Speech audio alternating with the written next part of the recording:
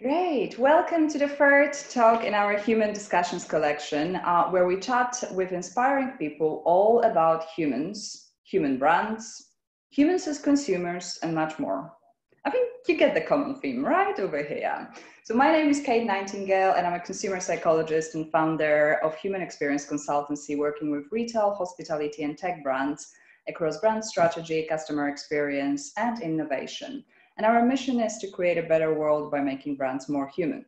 So today, I'm super excited to be joined by Rebecca Saunders, founder of Seekology, an amazing beauty and well-being retailer, completely with a difference. Rebecca has an extensive experience across lots of very well-known brands like Argos and John Lewis, and she certainly applied all of her amazing knowledge to Seekology and then sprinkled a little bit magic on top. So today, she will share a lot about her story of how she started, why she started the business, but also show you how to really implement well-being and community into your business and your brand strategies, because she's doing it amazingly well.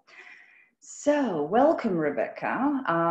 And could you please maybe start by telling us, why did you even decide to start Seekology? What prompted you? What was the journey like?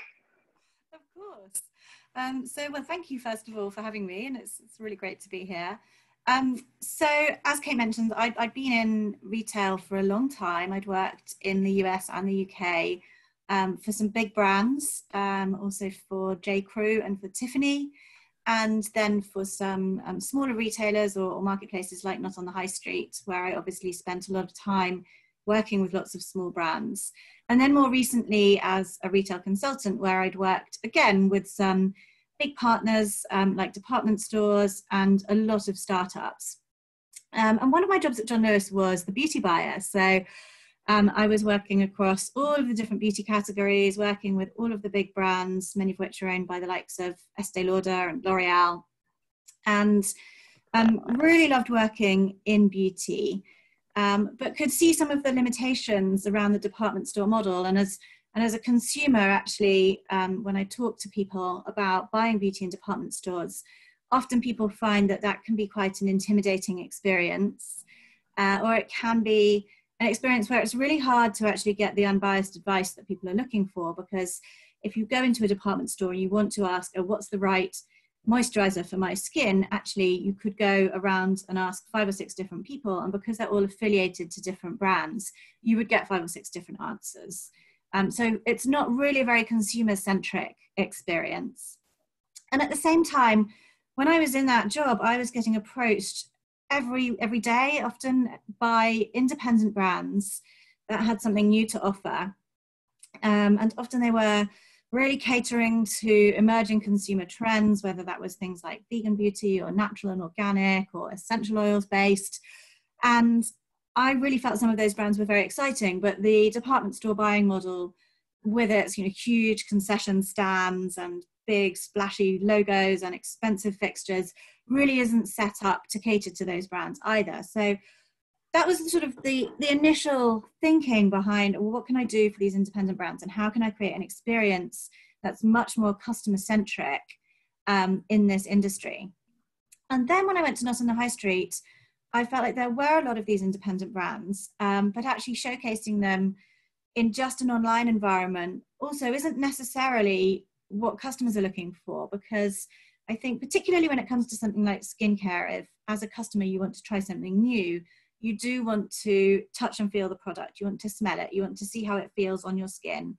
And you probably want to talk to somebody about it as well before you make that plunge. So I felt there was a really interesting opportunity to do something that married all of those strands together in an inspirational physical space and enabled customers to test and try the products, to smell the products, and have a much more inspiring experience that was focused on the storytelling behind some of these independent brands.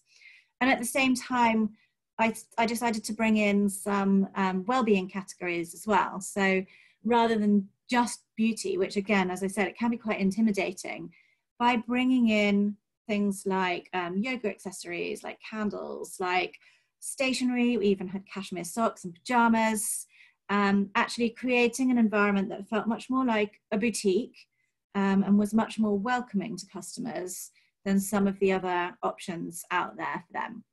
So I launched Seekology in November 2019 with a beautiful shop in Richmond in southwest London.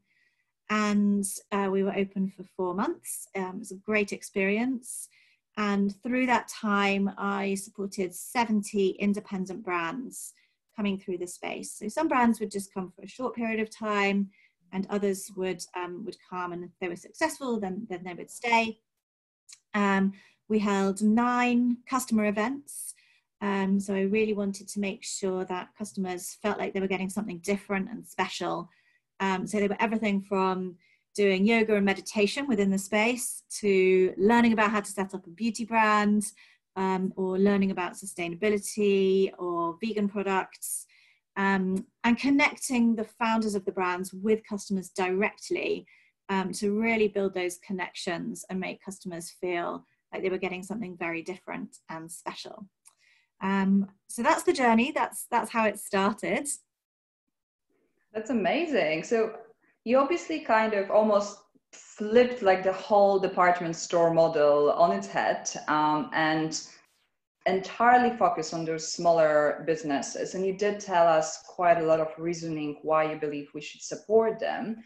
But equally, you kind of created a concept that works for you as a business, but also very much works for those brands, not only in terms of actual sales, but also connecting with those customers. So tell us, why did you sort of decided to, for example, feature some of the brands only for a certain period of time?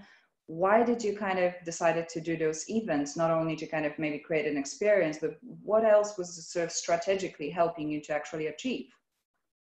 Yeah, so you've probably gathered that I'm really passionate about helping small brands. And so something that I felt that I could offer them was actually a lot more information and engagement and community than they would receive being part of a traditional retailer. So obviously that traditional model is the retailer buys the product, hopefully sells it, and the brand doesn't necessarily get that much back.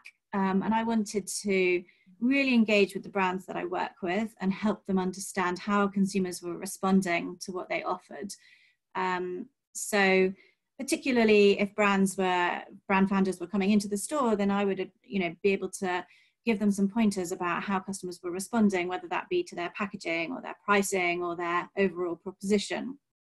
And actually, I think also the brand founders found it really helpful to engage with one another in that environment. So what I have seen since having the store is also a lot of collaboration between some of the brands that had participated. And that's great because it means that, they're really getting something else out of that relationship as well. And in terms of joining the store for shorter or longer periods, that's a business model which I think tends to work well for customers because it means that I can be very agile and provide the right kind of products that customers are interested in. So for example, in the run up to Christmas, it was obviously much more about gifting, gift sets, products like candles or bath and body. Whereas when we then went into January, I focused much more on things like essential oils, the Wellbeing ranges, and skincare as well. So from a customer perspective, I think that's really attractive to actually then see the most relevant products. And from a brand perspective, it meant that they could come into this retail environment for a relatively short period of time and trial it and become part of the community without taking on a significant amount of risk themselves. So it felt like a win-win situation. And when it came to the events, as I said, it was a really fantastic way for the brands to connect directly with customers, for customers to ask questions of the brands, and for brands, again, to connect with one another. And we also did things like meet the maker days. So some of the brand founders would come in on a Saturday afternoon and be able to talk to customers directly. And that's actually something that's had some real longevity in terms of results. Some of our best-selling brands online are ones where I know customers met the brand founder in the store. And particularly when it comes to things like skincare, that's then becomes a replenishment product. So the customer has met the brand founder in the store, they've engaged, they really understand the product, they bought it in the store, and then now they're coming back again and again every couple of months to buy that product from us online as well. Yeah, this is such an amazing strategy for actually building a much more holistic community. I don't know if you remember, but I did actually include you in my article on multiple brand retailer community in the Journal of Brand Strategy, coming out in November. But the reason why I did that is that you actually perfectly exemplified the model that I've built up, which contains the human relationships that need to kind of happen in those communities, and that both is between a sort of customer and and another customer and an employee, a customer and a founder of the brand. It does also contain this this relationship amongst the brands, as you said, these collaborations that they've built up, that knowledge that they had from each other, also that kind of relationship of that brand with yourself, as opposed to you just kind of being a platform to sell. You're actually there as information, advice, encouragement and everything else. But another sort of third ingredient, which you've done amazingly well, is that aspect of reaching out to the local community as well, and building a strong following and loyalty within that local community. So tell us a little bit more about that aspect of sort of localism in the community building, because you obviously covered all the other ones amazingly. Yeah, I always wanted to build a retailer that had that local community element to it. And when I was thinking about locations for the store, I looked far and wide, and I did look at some locations in central London, but I felt that central London is very well catered for from a beauty perspective, because you do have the department stores, there are a few boutiques there. And I thought actually I could do something that was a little bit different for women of a certain demographic that maybe didn't shop in central London as much anymore. So they're not hanging out in Shoreditch on a Sunday afternoon. I was looking for locations where actually there's maybe a slightly more mature demographic of people who really love shopping in their local centres. And I settled on Richmond, partly because I live nearby, so it's very handy, but partly because it is an affluent area, and I felt like there was a great mix of boutiques that would draw the right kind of customer to the area as well. So I did also build some great relationships with some of the other retailers in the area too. So in terms of that community piece, I felt like it would be much more productive in terms of my marketing and positioning to think about how to really engage with women in that local community, rather than being in an area like a shopping mall or a central London location where it's much more of a transient shopping population, where you would, in the normal world, have a lot more tourists, people who are maybe coming for the day but don't come back. So I thought it would be great to build something in an area where we could have repeat customers who would then, by word of mouth, tell their friends about the shop and hopefully send other people in as well. So that's the strategy that I was pursuing. And what we did find was that we got great word of mouth from our customers. So we had people who came in saying things like, oh, someone from my NCT group told me about your store and that I would love it.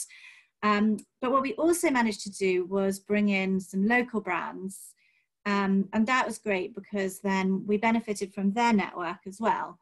And the fantastic thing was that there are some amazing local brands in this area that I actually hadn't even heard of before. So to be able to give them a platform within the store was fantastic, because they could then send their contacts, their friends and family into the shop as well, and build community that way too. Yeah, this is such an amazing thing. Like, just simply by being in an area. I love the fact that you also build those relationships with those other retailers, and then throughout everything that you were doing, you just covered all those other brands. It's such an amazing testament to how literally embedded you became into that community. Now, do you believe that pandemic sort of changed the importance of community? And if it did, perhaps how did it change, and how perhaps we need to, as brands, kind of change our strategies around it? Changed it in a couple of ways, which are quite polarized, actually. I think in one sense, everybody working from home means that you can build a community with people who aren't anywhere near you or aren't necessarily in the same country, and you can learn from that. And we do get visitors from the website to the website from all sorts of different countries. But at the same time, I think it's actually enhanced the power of local communities. And just on a micro level, I've got to know lots more people that live on my street through our WhatsApp group than I ever had before. And I think people feel much more of a sense of responsibility towards their local communities than they maybe did beforehand. So that's things like looking out for their neighbours, or in our street, when people are clearing things out, they sort of send a message to the group and say, oh, does anybody want these old toys? And so that's fostering a really lovely sense of community.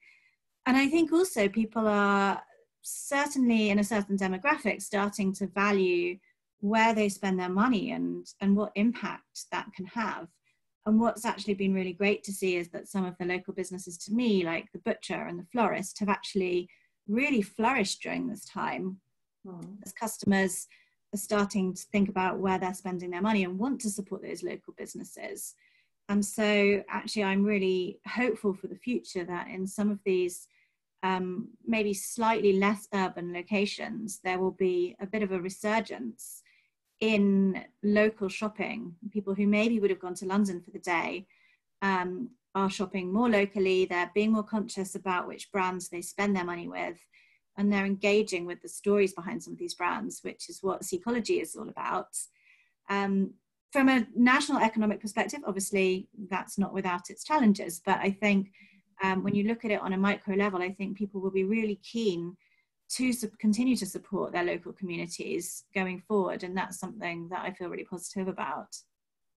Yeah, I totally agree with you. I've obviously, even before the pandemic, there was an amazing amount of research showing the rise of localization. Like even the Business of Fashion State of Fashion report showed quite a strong support for local businesses, and even big brands like Nordstrom in US have been investing considerably into their Nordstrom Local, their little kind of, versions of localized stores without actually any content, any stock in them. But they did see about 2.5 times increase in sales from people that actually visited those Nordstrom Local stores. And I did see some research, I can't remember where was it, but that people are actually willing and they believe that they will continue buying. I think around 50% of people, respondents, said that they will continue buying in local communities. So it's definitely something that, that almost got intensified by the pandemic. So you are already in such an amazing state as a brand. Now, you also obviously have built your brand considerably around the aspect of well-being, which again has been a very strong, very well-going trend before.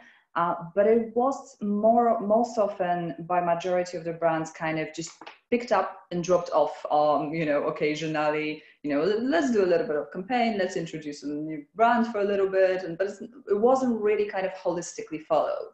Whereas you, from the beginning, with every pore of your body, basically, as a Seekology, you've done well-being across absolutely everything you communicate, everything you do, how you designed your space, how you, created your events. And please tell us, how did you even do it? Like, how was it that, that you not only stocked the brands that actually supported their well-being, but just somehow knew to embed well-being into every aspect of your business? And how can other brands do it? Yeah, you're right. It's something that I always felt would differentiate us, and that as a consumer I would have always wanted to see. And as I said earlier, I think there are beauty environments that are 100% beauty and don't necessarily promote that well-being angle, but to me they're actually very much linked. And it's been quite interesting seeing the press over the last few days about the importance of beauty towards women's well-being in particular. And I think actually not being able to go for beauty treatments has had a significant impact on a number of people, which maybe other sections of society wouldn't recognize but should have done. And so I'd always felt like I wanted to combine the beauty and the well-being sides, as I said, to make it feel a bit more like a boutique, to make it feel a bit less intimidating, but also because some of these well-being products or angles have actually always been important to me personally as well. And so I felt like they would also be important to our customers. And as I touched on earlier, you know, well-being can be a lot of different things. So we've stocked everything from supplements to stationery that's all about goal setting or motivation. But even with beauty products as well, I think there's a great opportunity to create a well-being ritual for yourself. And that's something that I've really enjoyed, particularly through the hard lockdown weeks, was actually taking that time, even if it was just 5 minutes a day, to spend on my own personal well-being through beauty. So well-being can mean a lot of different things to different people. And I wanted to make sure I was catering for that through the product ranges. And then also, as you said, through the events. So actually the majority of our events did have a well-being angle to them. Some of our most popular events were things like the meditation that we held in store. And really, when I was looking for a store space, I was looking for somewhere where I could use the space very flexibly. So what I did for that kind of event was I pushed a lot of the fixtures towards the side. So the products were still there and customers could shop them afterwards, but that was really secondary. It was about getting people into the space and having a wonderful time, creating some time for their own well-being within that store space. So it was something that I'd really thought about as I was developing, you know, how I could design the space and how I wanted to use it. It wasn't ever just an afterthought. It was always something that was really important. And then I think the final piece to touch on is probably what well-being means for Seekology as an organization. So I've always been a huge champion of women in business, and actually the majority of brands that we work with are female founder-led, which is fantastic. And my team is all female as well. Not specifically, but not by design, but that's just how it happened, how I found the right people, or how they found me, actually, in many cases. And I've always been, before COVID, I've always been a great proponent of flexible working and of working from home where that's appropriate. And I think that, to me, is something that's been very important in building a sustainable business, to be able to bring on people who have fantastic skills and qualities, but bring them on in a flexible way that a big company maybe wouldn't have done in the past. And actually, by doing that, getting fantastic people who really believe in the mission of Seekology, but also supporting them to achieve the right kind of work-life balance and look after their own well-being as well. So that's just something that kind of runs through the business as well. Yeah, that's amazing. A lot of brands kind of, I like to say, as we were discussing earlier, that a lot of them just talk the good talk, but they're not really actually doing things. And they might be doing a few bits and pieces for customers and some campaigns, but when you actually kind of go back inside of their businesses, that does not trickle through to their employees, which are their most important customers. So it's amazing. I didn't know that actually majority of your businesses, brands that you're stocking, are female founded. It's incredible. I would love to kind of know a little bit more as well about them and kind of see more of their stories. It would be absolutely amazing, because I know you shared some in your events, but yeah, it just kind of would be incredible to hear more.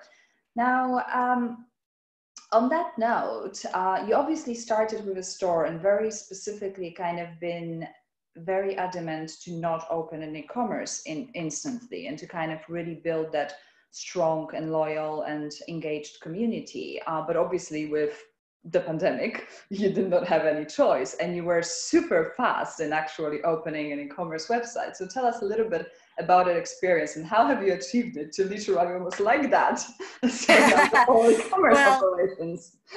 I have to confess, it was already in the pipeline, and I had always thought that there would be an e-commerce angle to the business, because, again, thinking about a customer, customers don't necessarily think about channel management in the way that we would as retailers. And so I always felt that the most successful retailers, and to create a successful retailer, I did need to be multi-channel, because actually there might be the customer that sees something on Instagram, goes into the Seekology store to talk to somebody and then maybe transacts online. And so having that seamless experience was something that I wanted to develop. It transpired very quickly that it was going to be challenging to launch e-commerce at the same time as the store. And so certainly before Christmas last year, I focused on the store itself because I knew that would be the biggest opportunity to get my brands out there in front of people. But the website was in development. And so it was actually more coincidental that it was almost as simple as switching off the store and switching on the website simultaneously. But that wasn't really by design. It was just the way things happened. And actually, I wish in hindsight, it would have been great to have the website up and running earlier, because I think I would have benefited from that multi-channel halo effect. But what's really interesting that we're seeing now is that actually a lot of our website customers are still heavily weighted towards Richmond and the surrounding areas, which says to me that there is definitely something in this multi-channel piece, that customers who knew the store or knew of the store are still very much the ones that are interested in shopping online. So I'm really excited about the time when I can go back into physical retail, that I will then have a proper multi-channel offering for our customers. And I really believe that that is the future. Yeah. But then also very recently you decided to create those in-person consultations, which I was super excited to have one of them. And it was absolutely amazing and totally impartial. I know it sounds like an advertisement, but it was actually totally impartial. Yes, your amazingly experienced colleague was advising some of the brands that you stock, but equally she was very adamant. Listen, you love your moisturizer, keep it. You love your serum, keep it. It's gonna work. And I'm so happy with the things that she recommended and some other bits and pieces that I have chosen. So what was the sort of, I know that a lot of brands kind of decided to do those kind of, consultations that previously was reserved for VIP type of customers. But what was the thinking, and how did you kind of see maybe changing some of your customer profiles or locations after that? Or it was mostly still focused on around Richmond? So my thinking originally was that something that was so important to us in the store was that impartial advice that I described earlier, to actually, as a customer, be told what's right for you without any agenda, without any kind of commission on specific brands, but for somebody to actually say, no, for you specifically, based on what you've told me about your skincare needs and what you've used before and how much you might want to spend, these are going to be the best products for you. And as you say, sometimes that means saying we don't have the right product for you, or don't buy anything new, stick to what you're using. And actually building a business for the long term, it was really important for me that we can have those honest conversations with customers and say, we want you to trust us. So I'm not going to try and just flog you everything to make a quick sale. Actually, I would rather say, no, as you say, we're not going to sell you a moisturizer today because you're happy with what you've got. And that hopefully builds trust with our customers and hopefully keeps them coming back. So that was what I was trying to do, to achieve that genuinely impartial advice, that one-on-one conversation, because I think customers still, particularly when it comes to skincare, want to ask questions and don't want to necessarily show that they might not know much about skincare or ingredients. Actually, we're here to help. And Amelia, who's running the sessions, as you say, she's very experienced. She's been in the industry for over 20 years. She's worked for lots of the very big brands. She's worked for Harrods. So she really knows her stuff. But she will really genuinely listen to people and help explain things to them, which I think is what our customers have always valued, whether that's been in store or online. So it seemed like a no-brainer really to set this up. And we've had great feedback, not just from you, from lots of customers. And I think it's spreading by word of mouth. So we definitely have customers that have been telling their friends about the great experience that they have, and then we get other people signing up. And again, that comes back to community. That was something that I always wanted. But it's a value add service to our customers that we can provide that I think gives us the edge, because where other brands can do an online consultation, if you're selling just one brand, or if you have a store team who's heavily incentivized to sell some brands rather than others, then that's not a great customer experience. And for us, it's all about really engaging with our customers, and hopefully that they will trust us and keep coming back. That's amazing. Any final learnings for various kind of consumer brands and from your own journey? I mean, it probably touches on several things that I've said, but Seekology is here. I want to play a long game. I want to build this trust, and I want to build an amazing portfolio of brands that have been handpicked by me and the team, that customers will really engage with. And I want to build relationships with our customers so that they want to keep coming back. So it's maybe a slightly different approach to what you might see from a traditional retailer or a department store. But I'm starting to think about collaboration in quite a broad sense as well.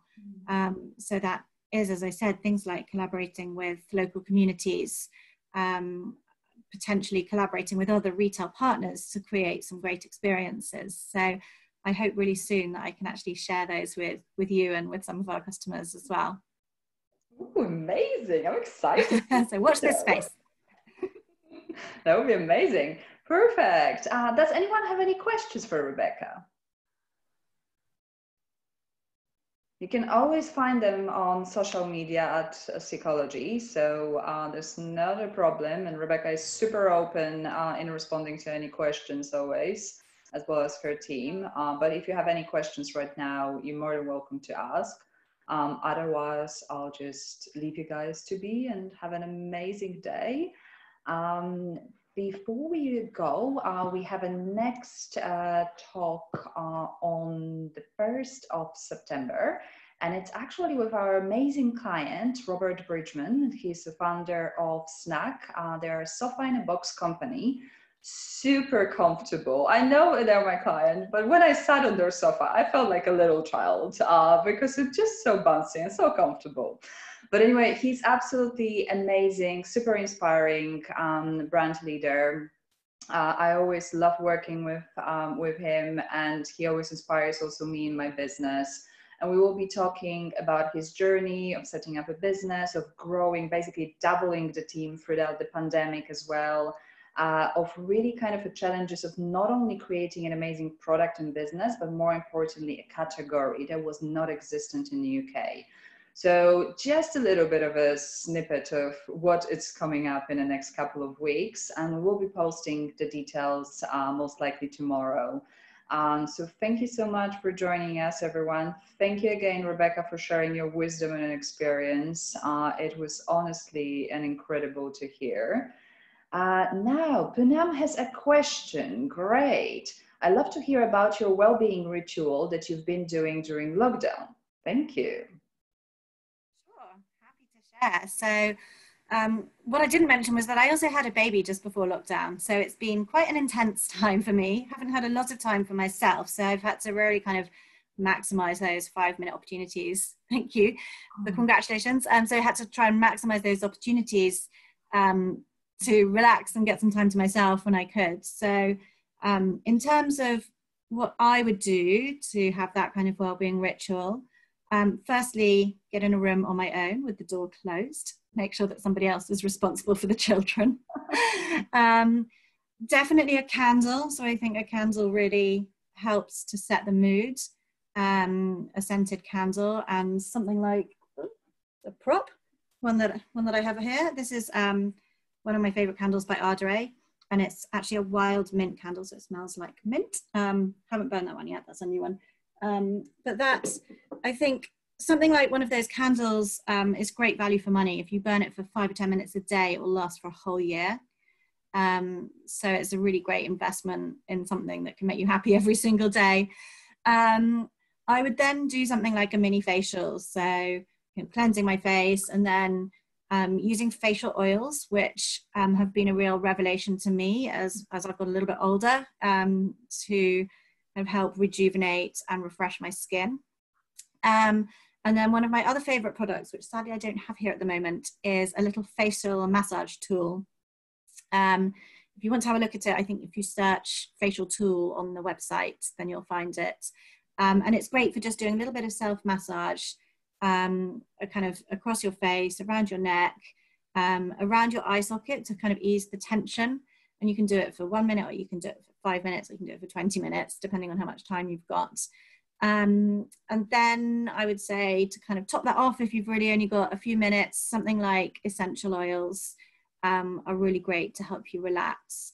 So either something like a rollerball, which you can use on your pulse points, or other kind of essential oil based products. So here's another one. This is called a breathe balm, which is really lovely if you're feeling a bit coldy, completely natural. So just those kinds of things, I think, you know, just a little thing that you can use every single day. And I think the ritual is key to it. If you can do something for yourself, even if it's just 5 minutes a day, then actually that makes a big difference.